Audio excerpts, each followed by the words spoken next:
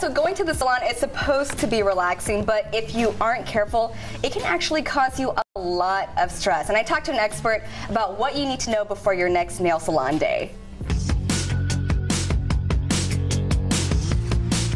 The New York Observer reports 75% of nail salons in the country don't disinfect their tools up to standard. So I'm here with Dr. Perry Gotzi. She has 5 safety tips you need to know before getting your nails done at the salon. So let's start with number 1. So number 1 is the foot bath. Foot baths can carry bacteria, they can carry fungus, and this can lead to infections. So what can you do to combat that? So what you can do to combat that is go to a salon where they offer disposable liners, something like this. So this is disposable, one-time use, and this will, prevent you from getting contamination from the potential bacteria. Exactly. Okay, so that leads us to tip number 2. What is this? So this is tip number 2. This is a portable magnetic jet. And this is what you want to be requesting because the piping that's in the foot bath, they can also carry bacteria that can lead to infections. So when you have a portable one like this, it's individualized. They sanitize it after every single visit, and then that way it's kept clean.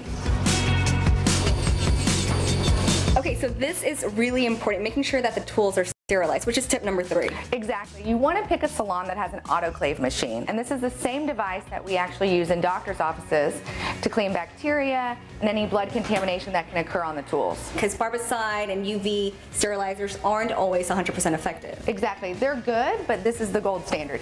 So Dr. Perry, not all tools can be sanitized, which leads us to tip number 4. Exactly. So tools that are non-metal, such as the pumice and the nail files, the emery boards, they cannot be sterilized. And so what you're going to want to do then is make sure that you find a salon that has the packages that are one-time use or somewhere that will allow you to bring your own stuff from home. Okay, that's good to know. So now let's go into tip number 5, our very last tip.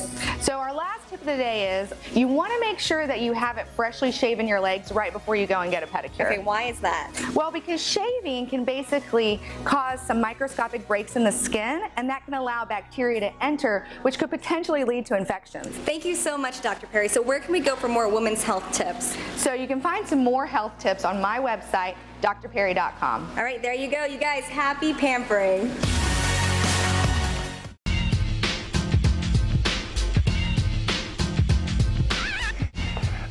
All right, let's talk weather systems here. We don't have one, we got 2. One of those clearing out to the east. We're kind of in